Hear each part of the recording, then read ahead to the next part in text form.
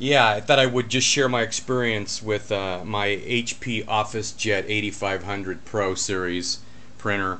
And what I'll just come right out of the gate and just tell everybody is that it's probably the worst printer I've ever owned, and at the very least the worst printer ownership experience.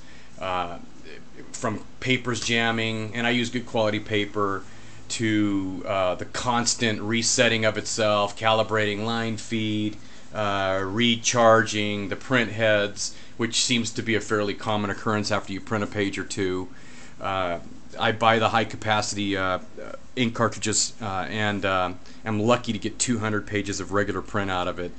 And I think that's due to the fact that it's constantly just eating its own supplies up by resetting itself and cleaning or whatever it is that it does. It's a very cumbersome unit to use.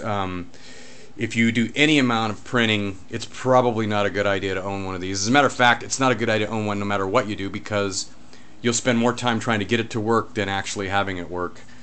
But that said, in an effort to try to save ink, which of course is extremely expensive, by the time you've replaced the ink twice in one of these units, you could buy a brand new ink, a new printer.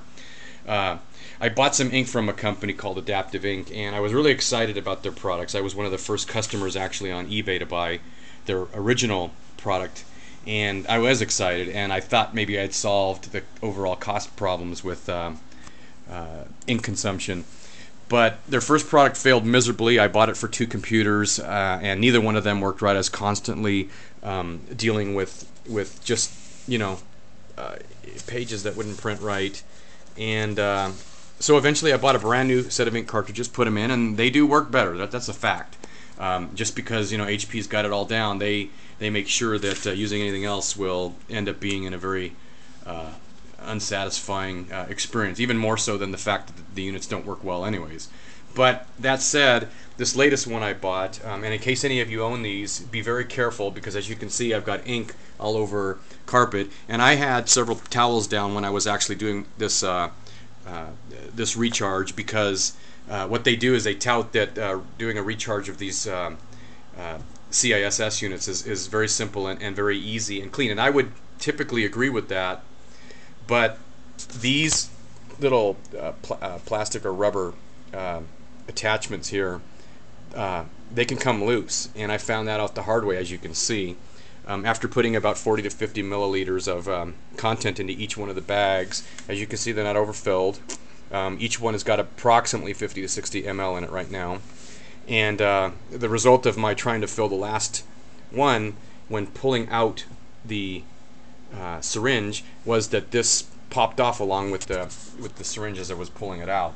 And so their manufacturing process, call it bad luck or whatever, but this is the third unit that I've had of theirs that just has not worked very well. And now, if you don't know anything about these inks are nearly impossible to get out of this carpet. This carpet is going to have to be cleaned, and that's at the very least cleaned, and most likely replaced, because I'm a tenant. So guess what?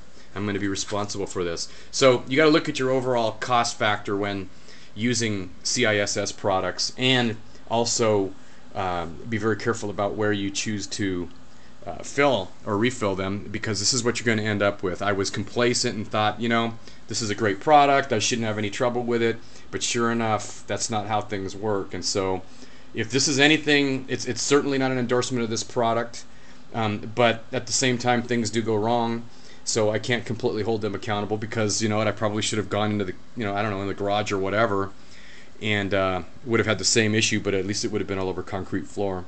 So you have to ask yourself, do you want to own a product like this that first of all makes it nearly impossible to use aftermarket inks, has a horrible time with picking up paper, uses copious amounts of ink product, and if you happen to be one of the unlucky folks that actually